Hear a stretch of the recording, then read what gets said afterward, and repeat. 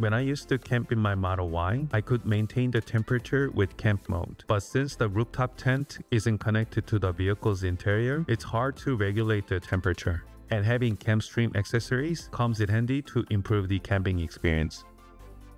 It's not officially on the market yet, but the company sent me a prototype to test it out. It basically pulls the air from the car's AC into the tent.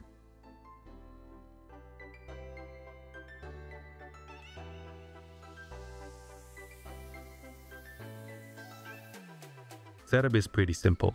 First, you mount the window cover to the rear driver's side window and attach the aluminum hose.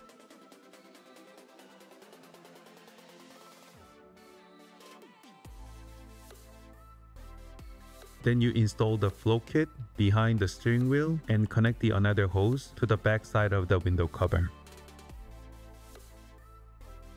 The X-Cover 3.0 has a dedicated opening for heating and cooling system, so you just need to insert the hose into that.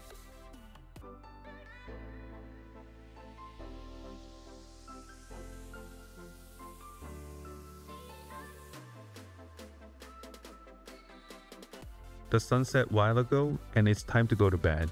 I tried out the Cyber Tent mode for the first time. This mode is actually designed for when you set up the Cyber Tent. It uses the air suspension to level the truck, making sure your tent is flat and comfortable.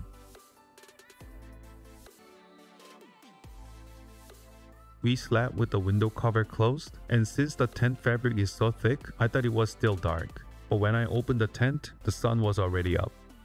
The weather got chilly at night, but thanks to CampStream, the tent stayed warm at the set temperature.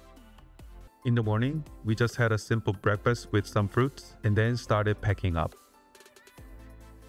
First, I took down the CampStream pipe and window cover. The setup and teardown were both really easy.